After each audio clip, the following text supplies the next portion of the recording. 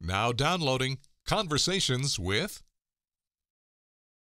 Okay, so one of the things that we were here last time that we learned was you guys have a big pizza oven back there, and you kind of alluded to this a little bit earlier, but if we said right now, hey, let's get a pizza, you couldn't do it at this moment because of?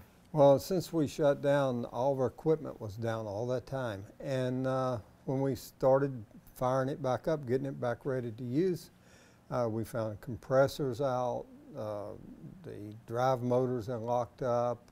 I mean, we've had to go, and then we had to order all these stuff and we're getting it back, and probably 2 or 3 weeks we'll start back, making pizzas on weekends, and it's kind of a limited thing. Are you still able to host, like if people wanted to bring a birthday party out and stuff like that, you can still do that? That's all good.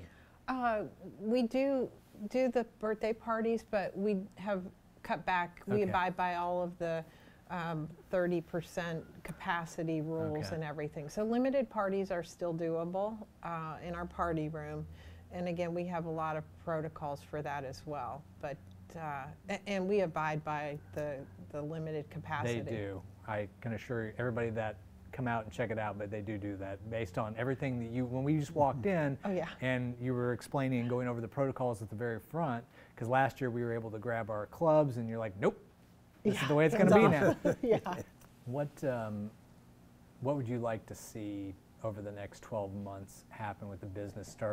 Obviously bring more people back in. Do you have are there any plans for any additions, changes, or is it just try to get people in the door? Yeah, we're gonna start doing the outside. We gotta get it, revamped. But other than that, it's probably continue on.